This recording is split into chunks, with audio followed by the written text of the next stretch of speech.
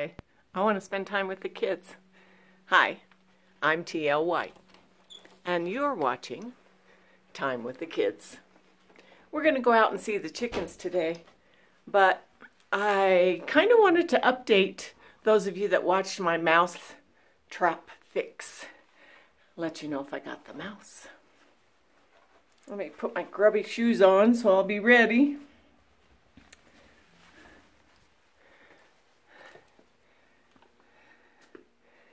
So, did I get the mouse? Well,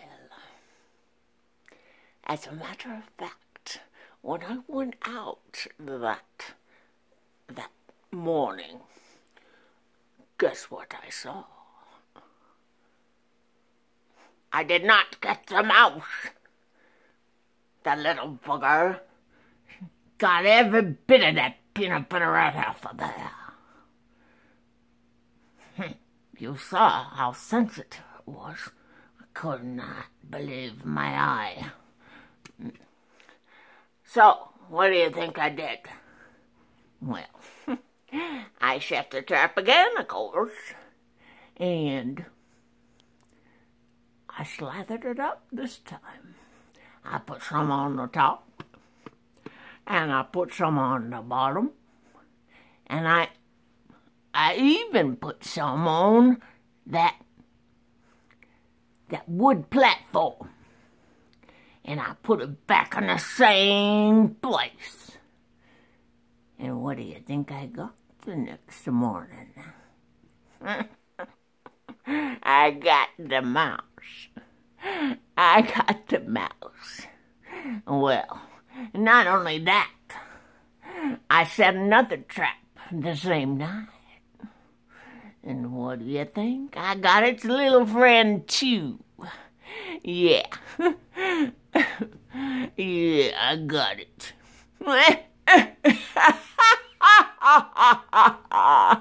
Yes. I'm sorry. I was just having fun with you, but I couldn't just tell you I got the mouse. That was fun.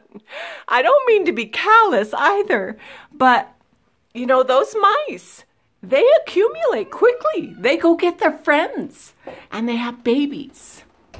Oh, that reminds me of a story that my son told me a couple of years ago. We're going to the coop now. He said he was here by the chicken coop, walking by in the dark, and he heard a noise. So he shined his flashlight into the chicken coop. These dogs are going to knock me over. Into the chicken coop, and he said he saw mice everywhere, climbing up the walls, on the ground, on the ceiling. He said it was a horror story. I said, what? Like 10 mice? And he said, no, hundreds. Well, I'm a very visual person. So 100 mice crawling over the chicken coop is not something I want to walk into at any time. So the problem, which we kind of already knew, is that the mice were able to get into the container that we had the chicken feed in. So, of course, after that, we went in there and we first got rid of the container and replaced it with something that they couldn't get into, and got rid of all the mice with traps and poison and knocking their little holes closed. And it seems that the mouse problem is corrected. Here's the container we have now. It's just a garbage can, really. We feed pellets. They have protein. Chickens need protein in order to make eggs. But, well, look at here.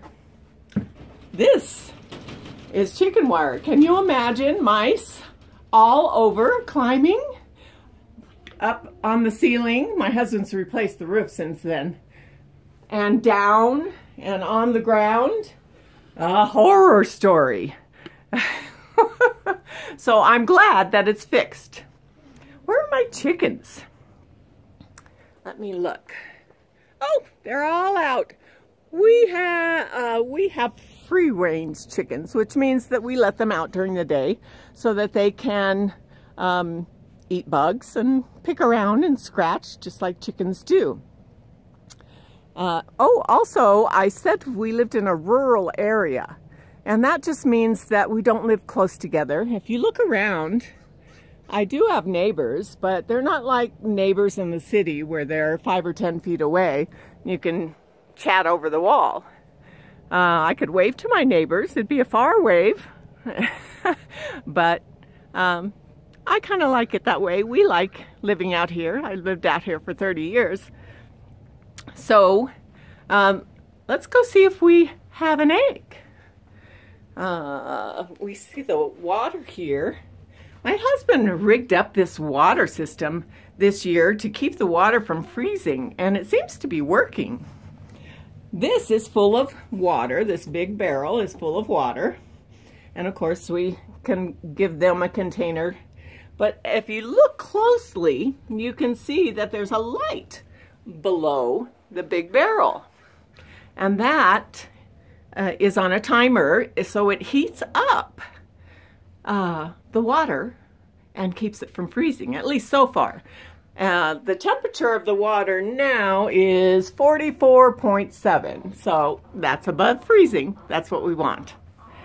Okay. Oh, look, I have an egg.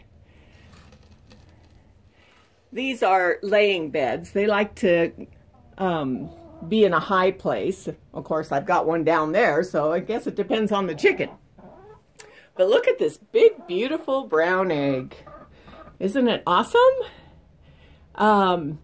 Which brings the age-old question that I'm going to ask you too.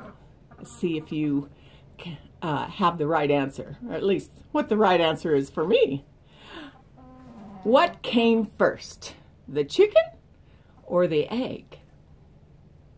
Well, if you answered the chicken, you are absolutely correct, because this egg cannot produce a chicken unless it's fertilized. God made animals and humans in pairs, male and female.